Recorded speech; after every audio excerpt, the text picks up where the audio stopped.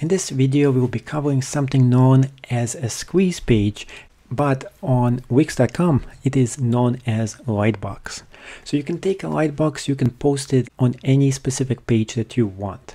The first thing you want to do is to add a lightbox to your page. So to do this, it is pretty simple. So let's go and start to create a lightbox and add it to our website. So the thing is that you have to do is press on add. Now you have all kinds of different things you can add, but you have to go all the way down where it says lightbox. And now you have a bunch of different ones that you can choose from. So pick a theme that looks pretty good and looks excellent as your squeeze page. And then what you can do is to modify it. So we'll use this one. It looks very nice and it has those funky looking sunglasses to them. Let's press on that. That is the first thing you have to do, is to press on it.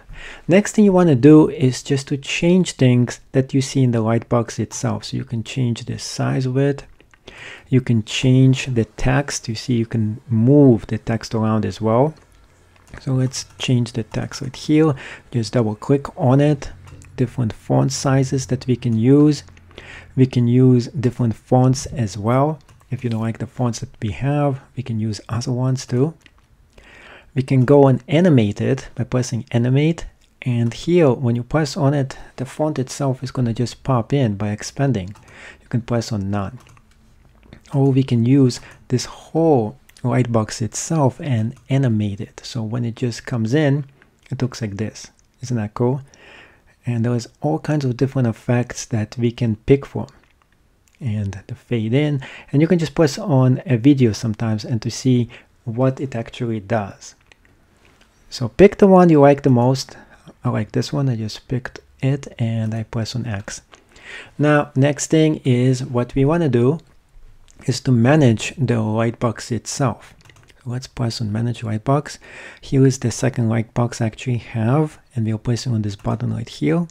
And now we're pressing on setting, or you can press on manage lightbox. It's almost the same thing. Now pressing on setting, it lets me have this choice, which is automatically display lightbox on pages. So we have to click on yes if we want it to display right away automatically. And now what we can do next is to choose a page that we want the lightbox to actually appear. So let's use the Etsy one. That's the one I want it to appear. Now, after you create the lightbox, and now you have a few delays of how many seconds it takes before it actually shows up on your screen. Next thing you want to do is to press on preview. You can see exactly how it's going to look like on my website. Another thing that I highly suggest for you to do is to link it. So let's go back to the editor itself. And now we're going back to the lightbox. So press on home, press on lightboxes, press on this one that we just created. And next thing we can do is continue to site. We're pressing on that. We are pressing on link. And here we can do a web address. So we can directly link this to a specific web address. So we can either link it to a specific page, and we can just choose the page right here. Let's go link it to the Etsy page. We can link it to an email. So we can just go and send people to send me an email. Phone number, there's all kinds of different things we can do. So that is an example of how you can use the lightbox tool. Now, after you made all this work on the lightbox itself, and let's say, for example, you totally dislike it, let's go back to the lightbox, and here it says, hey you, and I don't like it anymore. I decided I don't want it. So let's go press on this button right here, press on delete, and now it says, are you sure you want to delete the lightbox promo? Yes, I do. So we can press on delete, and it's going to be all gone.